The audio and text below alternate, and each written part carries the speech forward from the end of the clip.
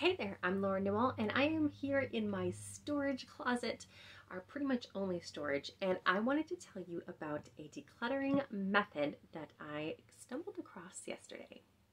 The method is bin downsizing, and I didn't even realize I was doing it.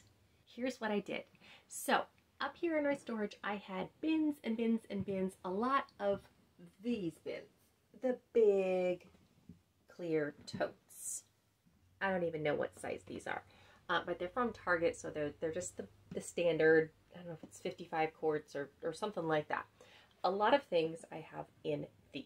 This is what we do our memory boxes in, and I have had clothes, and I had just all sorts of things. So I had fabric for sewing in one bin that like this. I wanted to downsize it. I was like, this is ridiculous. I'm not using it. What can I do? Well, what if I could get this into a bin this size? Again, another Target bin, room essentials. Not sure how big, but significantly smaller, right? So I have a bunch of this size, and so I was like, well, my goal is to get my fabric from this to this. And I was successful. So I downsized from that giant tote to this tote and got rid of over half. I would say I got rid of about 75%, maybe 60%, I don't know, but something like that. It was over half of that bin is now in this. So then I moved on to other things in the room, my office supplies. So I had excess office supplies in a bin this size. And I was like, well, what if I could go from this size to shoebox size? And I did.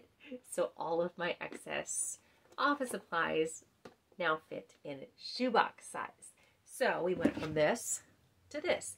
And I don't know that it's necessarily 50% exactly. Maybe it's more like downsized to like 30%. I don't know. But still significantly different. I then did the same thing with my aromatherapy tools. I went from a giant big tote down to one of these medium-sized totes.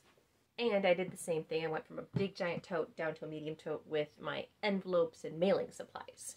So it may not seem like much, but if you must keep something in a storage area that's in a bin or a tote, think about whether you can downsize it. Maybe you can get rid of a third of what's in the bin or half of what's in the bin.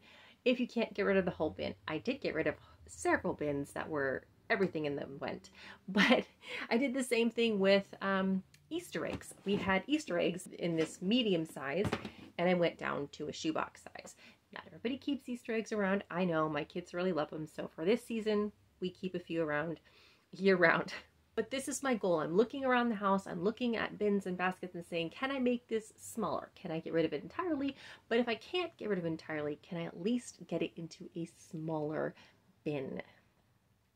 It will not only just clear up space in your house, it will help just to remove that footprint of clutter, and I highly recommend that you give it a try. And if you're struggling to get that space fast, this is a great way to dig in, get rid of stuff, and also still keep what you love. Let me know in the comments below if you've tried the bin downsizing method. Happy decluttering, and I'll see you next time. Bye.